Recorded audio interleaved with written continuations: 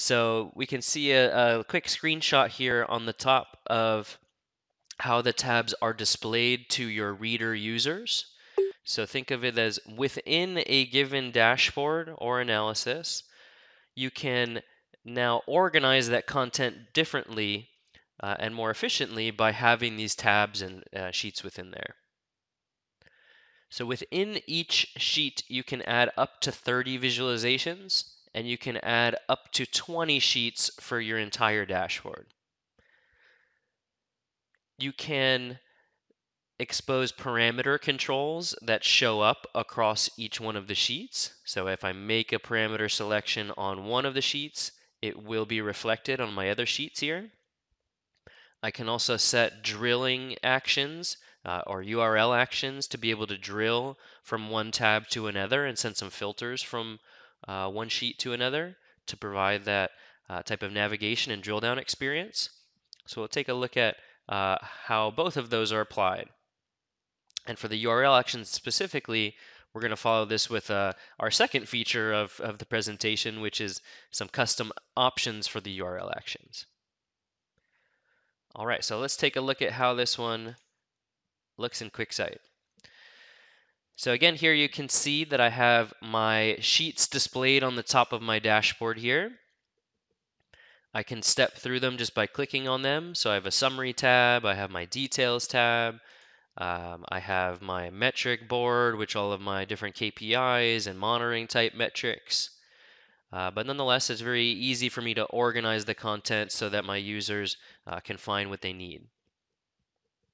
If I were to make a selection of one of my parameters on my controls here, and I select enterprise, for instance, we can see that when I step over to one of my other tabs, that selection is consistent. You can also drill down between these tabs. So for instance, from here, I have some drill downs built in. So if I wanted to go select a particular customer and see the details or the orders for that customer, in this case, it's bringing me to my details tab and applying some filters there.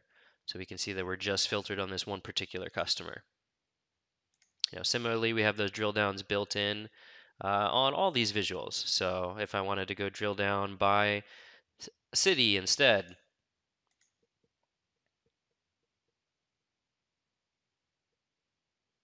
so here now just drill down on New York. So that's a quick high level on how the sheets work from a reader perspective. What we'll do is let's show how you actually create these.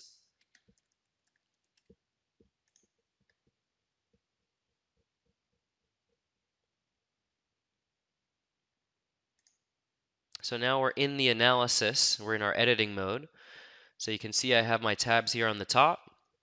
If I want to make a new tab, I can click this little add button. It's going to make me a new tab here and add a quick visualization to it.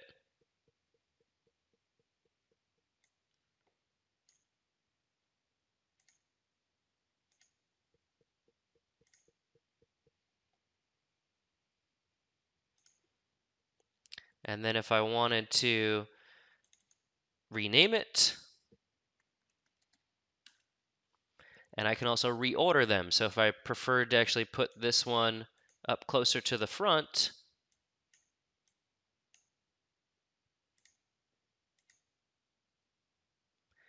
and I can move them around as well. So if I prefer that I want to take my trend tab and move it a little bit closer to the front, you can simply drag and drop these to reorder them.